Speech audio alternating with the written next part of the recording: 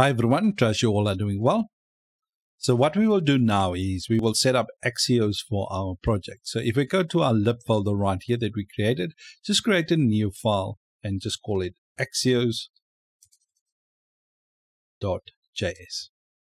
All right, so for anyone that's new, so if we go to our package.json right here, we installed Axios, and the current version that I'm using is 0.26.1.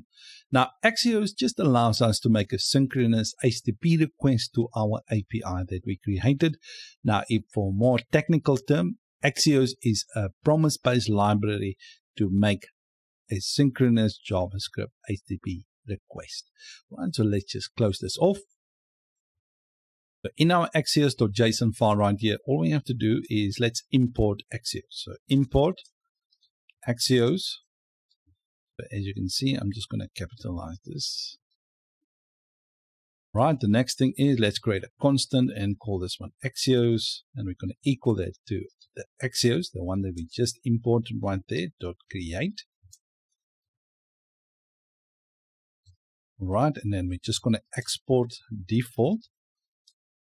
And all right, so there's a couple of things we need to add in here. The first one is the base URL. So that's the first one. And the base URL we're going to set to HTTP localhost 8000. All right, but before I do that, I'm just going to actually set it as an environment variable. Now in here, in Next.js, to make any variable public, all we have to do is we have to add the next public like this. And I'm just going to set it backend URL. And I'm going to set that to HTTP localhost 8000. Okay, so that's our variable all done. So in here, all we have to do now to access it, we just do process.env. Let me just actually copy this part right here. So just make sure I don't do any misspell it. Right, so now we access that right there. The next thing we need to do is we need to add the headers. So let's just quickly add the headers. All right, so it needs to be an object. The first one is going to be X requested with, and we want to set that to XML HTTP request. All right, so in the last part that we need to add in here is with credentials, and we just want to set that to true. So now our Axios is all set up. Now, the thing that I want to do now is we need to go to our Laravel app that we created, where we created our API, and just run the service with PHP Artisan Serve. Let's quickly open our Laravel project. All right, so I got my Laravel project open.